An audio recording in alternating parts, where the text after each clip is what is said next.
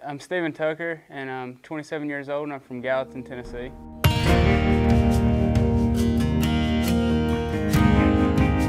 Well, it all started the 1st of September. We were shelling corn on a farm that we leased just a row crop. And my uncle, we were finished and we were leaving, headed to the trucks. My uncle called me and said, you got to see this deer. And I thought, I didn't think nothing about it. I didn't think it'd be nothing like what it is. When he come out in front of me, he stood there for about 15 seconds, and I couldn't believe what I was seeing. I'm like, am I really seeing that? Bow hunted him a little early on and quit. I was afraid I'd get in there and stink it up and run him out. Waited on muzzleloader. I was shooting a night disc, 50 caliber. I was shooting a 250 grain bullet and 100 grains of powder. I'm 27 now, and I got it when I was 15. I would drive to the farm where I hunted in my underwear and a t-shirt and dump my clothes out of a bag and I'd wash my clothes and all that and get scented up real good. Monday morning, he come back out at probably 15-20 minutes after daylight.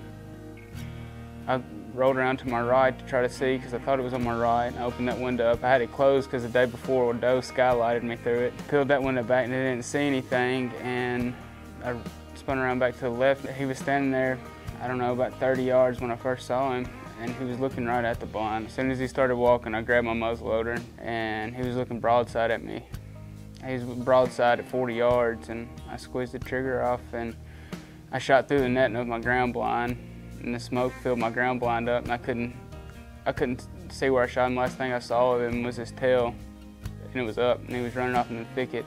I waited probably a little over an hour. I had friends and family come out there to help me try to find him. I couldn't find any blood for about the first 50 yards. And then we were about to give up.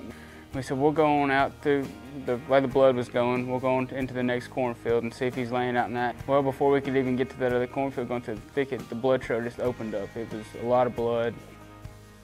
About 20, 30 more yards, there we looked up and there he laid, down off in the thicket, down off in kind of like in a gully.